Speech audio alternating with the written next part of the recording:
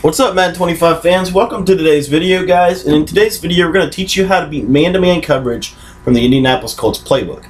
Now, if you guys watched our last video on the Indianapolis Colts, we talked about our three-headed rushing attack, how we could possibly use the pistol trips, and then some other formations that we could use. But today, we're going to be talking about our man beater. And we've already talked about the split close and how we like to use that fullback inside of power O. And that's a really good running set. It's also a pretty good man beater as well because you have the compression set. But what we're going to focus on today for our man beating formation is the shotgun bunch tight end. And I think this is one of the better, more unique formations in the game this year. So the play that we're going to be using to beat man-to-man defense is the inside switch, the tight end corner, or you could also use the X spot. But I personally think that the tight end corner is the best out of the three, but you could use any of those plays for these basic concepts we're going to be talking about today. Alright guys, so what you want to do with this play is you want to take your running back and place him on a wheel pattern. You then want to take your far left receiver, place him on a drag. You want to take your triangle receiver here, Tavon Austin, and you can put him on a streak if there's no safety over the top. That's what I like to do. Since there's a safety over the top here, I'm going to place him on a hitch route, and I'm going to smart route it. If you can't place him on a hitch route and smart route it, then you could just place him on a curl. Alright guys, now the only thing that left you have to do is motion snap the far left wide receiver 3 steps to the outside. Alright, and you're going to do that by hitting circle, scrolling over to his icon, and then flicking that left D-pad to the left.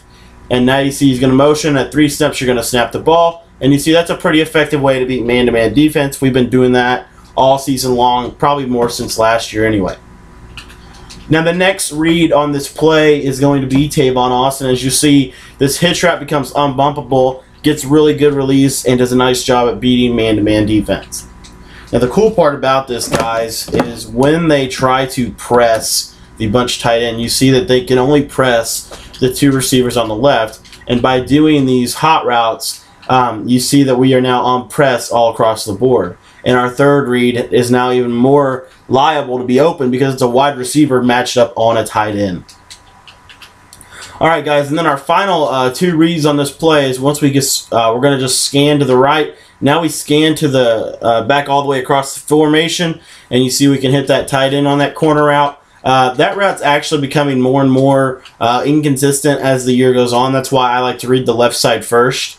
And then you see here we can hit the running back outside of the backfield. Now the only thing about the running back outside of the backfield is I don't think that the running back wheel route works quite as good as maybe an option route, but it does way better with the spacing. Here we're going to show you the option route. And you see it does work pretty good, but I don't know, guys. I mean, especially in zone, let me show you just a quick example of what I'm talking about. And this is more so for like that cover 2 sink guy that wants to play zone. You'll see the running back's going to sit underneath, and you see that the drag route's going to run right into the running back. I don't really like that. That's why I put the running back on a wheel. But if you wanted to put the running back on an option route, guys, I'm not here to tell you that you can't. And I'm telling you right now, it's going to beat man-to-man defense. As you see here, that option route does a nice job. Ended up dropping the ball, but does a pretty nice job at getting some separation.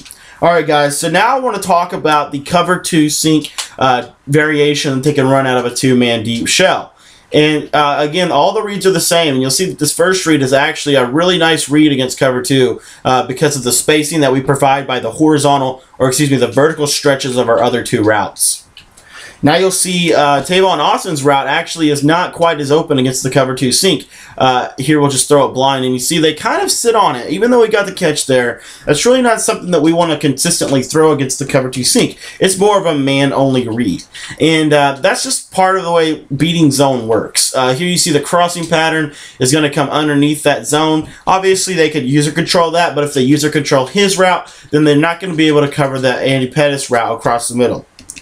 And then finally, guys, our last couple of reads here is, of course, so our tight end, you see that corner route's really not going to be open. And just because of the way the band plays this year, one of the things you could do, and this is just kind of a little advanced nugget, and I don't even know if this is going to work, but you could pass lead that up and basically try to make it into a streak. Here we pass lead it up. And you see it's a little bit better, but it's still not something that we want to consistently throw against that kind of defense. So that's why I recommend just using that corner route is kind of like a man read. Here you see the wheel route will get your guy in space against a cornerback. Depending on your running back, guys, it's actually a pretty good matchup. But that's our shotgun bunch tight end breakdown, guys. I just wanted to quickly cover how you beat man, how you beat cover 2 zone from it. And if there's anything else that you guys need from the shotgun bunch tight end that I was maybe unclear about in this video, if you could just leave me a message on Twitter at MaddenTips365, I'd greatly appreciate it. And also, guys, I just wanted to quickly encourage you to go check out my Facebook page because that's where I'm going to be releasing all of my content. It's going to be basically like my website for the next couple of months. And I really think that you guys will enjoy some of the content that I'm going to have coming out on the Facebook page. So check out the Facebook page. It's facebook.com/MaddenTips365. Thank you so much for your time today, guys. I hope you appreciated this video, and I appreciated the opportunity to bring it to you.